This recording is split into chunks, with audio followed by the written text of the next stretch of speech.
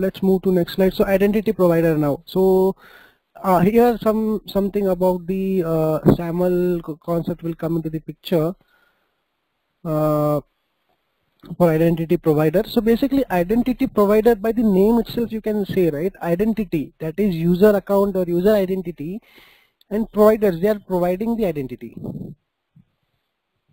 So so basically whenever you do login anywhere, like for example Facebook, it is basically going to the authentication store in the backend, and it is reading that username and password from there, and then it is allowing the authentication for the user.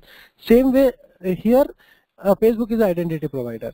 Same way here identity provider, also known as authentication authority, it provides external authentication for the user who want to sign in into Oracle Identity Cloud Service using their external provider credentials. In such cases, external provider will act as a IDP and IDCS will act as a SP and would be signing in with the external authentication.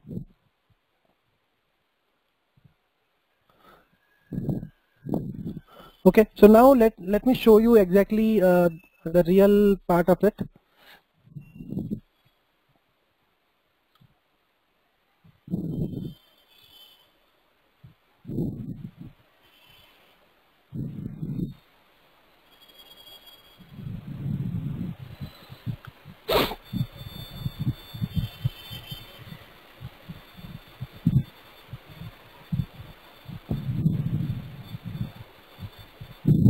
Okay, so dashboard security. So you see the word identity providers here, right? So whenever you click on identity provider, these are all by default. So what you will have to do, okay, identity providers basically, let me give you one more example which you will understand is. So now currently what is the process of logging into the IDCS?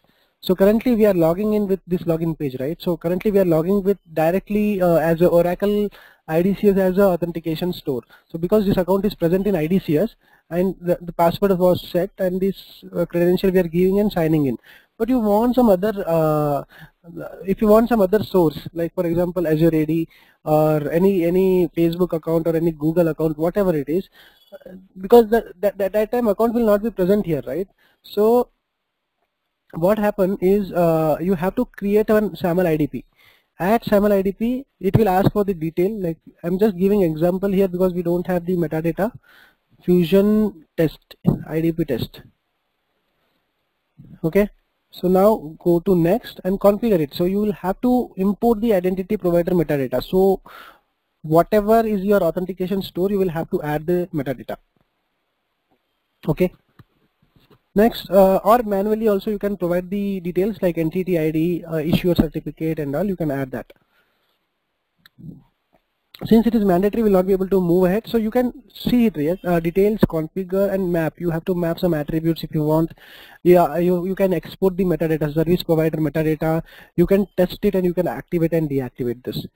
Okay, so here in this case, right, like you are adding an additional identity provider, so you will have, your user will have a different option as in whenever they will get an option here. So again there are one more settings to do that, but your user will get this login page. Along with that login using some option will be there here as well. Below sign in, the user will get one more option to log in.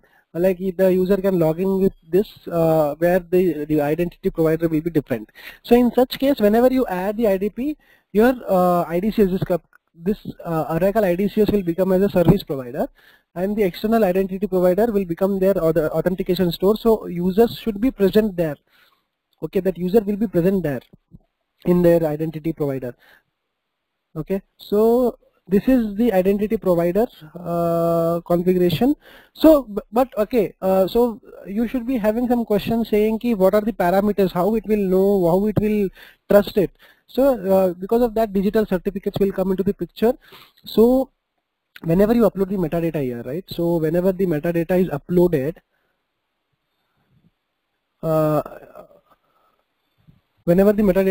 at this part, It comes along with the certificate. The metadata should have certificate. If it is not there, you will have to ask the external identity provider. For example, Azure AD. Just take the example of Azure AD. If they have to provide us the metadata, and in the metadata import it, and if there is no certificate present, you will have to talk to them and get the certificate also. So what IDCS does, it will store that metadata. So whenever the response comes from their application ready, it will validate that from response. Okay, so digital certificate is like a digital identity card to exchange information securely over internet. IDCS as SB obtains certificate from IDP to validate the signature. Okay, so that is digital signature. Then SAML just in time.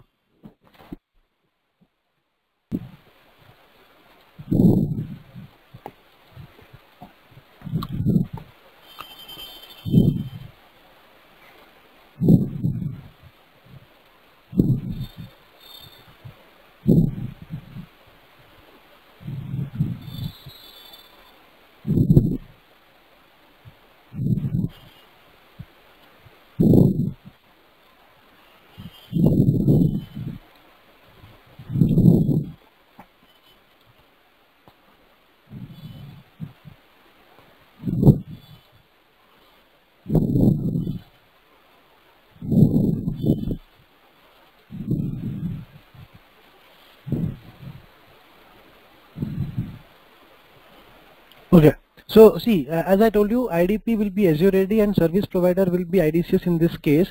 So whenever user access IDCS login page, so the configuration, the SAML configuration is done at this stage. Okay, at this stage SAML configuration is done and everything is completed, activated. Okay, so in that, after that, what user will do, user will try to log in with Azure AD, which option will be provided at the below of the screen. Okay, then whenever the user, okay, so now my user is not present in the IDCS, but my user is present in the Azure AD. So what I'll do, I'll try to log in with Azure AD. So using SAML configuration, okay, using the SAML assertion will have the username of me. Okay, so by that it will create my user in IDCS automatically. That is SAML just in time. The SAML has that capability to provide user lifecycle management also, but only for provisioning and update. So again, if the user attribute is updated, okay, in Azure AD, so when again after that Rishabh Kumar access the IDCS again with the Azure AD, my attribute gets changed in the IDCS also. But there is one limitation here: SAML just in time doesn't support disable or deprovision it. Deprovisioning and disabling the user is not is a limitation in SAML just in time provisioning. So it is only for provisioning and updating.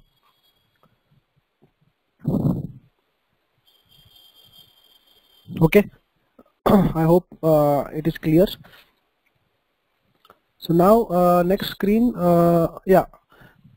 If you see, just-in-time provisioning is used when a user account is not present in IDCS as SP, user trying to access resource but isn't present in IDCS, it will automatically create user using JIT feature via SAML assertion. So yeah, manage identity provider. Let me see one question. The SAML does real-time sync with AD. Yeah, so whenever the user is not present in the, so for example, your account is not present in IDCS but is present in AD, right? So whatever user, if you are added newly or real time is also fine, it will take it. It will, it is not like, you know, doing this sync as in if 1000 user is present in AD, automatically it will not come to IDCS. All those 1000 users should log in there. During the login process only account is getting created. Okay, so now let's say Zot Prasad is in Azure AD but not in IDCS. It's not like it will automatically create it without you not doing anything. Okay, if you are doing something, if you are logging in to the IDCS with Azure AD, then only it will create it. And only if now Rishabh Kumar will try to access, then only my account will be created. Even though if it is present in Azure AD from long time, it is not created in AD in IDCS. unless and until I try to log in with the Azure AD in IDCS screen. I hope that is clear. Yeah. Okay. So now manage identity provider. So it is same steps I showed you. Add an IDP, view details about IDP, and activate deactivate IDP. This one. Add SAML IDP and do the configuration accordingly. IDP policies. So policy. Okay. Yeah. Here.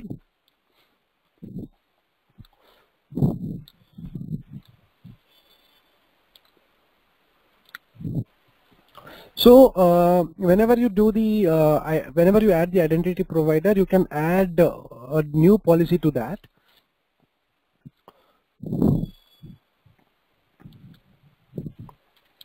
You can add the rule. So you assign identity provider, whatever as identity provider there in the list for that particular identity provider, and you can do that rules and configurations. Like for example, there are some limitation, like add this or something, rule name and rule assign identity provider to that, and the assign that app. So different apps, like apps as in this apps, applications, you can you know, make sure you add whatever application you want to have this kind of policy for those identity provider, for external identity provider. Okay. And it will appear in the sign-in page. So even this step is needed to add that in sign-in page. Specific or attempted to access resources that are protected by IDCS. So okay, SAML identity provider, social identity provider, passwordless authentication provider, or local identity provider. So this type of identity providers are supported. So whenever you go an identity provider, you can see this, right? SAML IDP and social IDP, and password and all, it is automatically added, like username and password. Okay, these are local basically. You can see the naming, right? Local, social IDP, SAML IDP. Now you should ask me passwordless authentication provider. So this is basically, it is a setting in the let me show you where this setting is. Default setting, I believe so.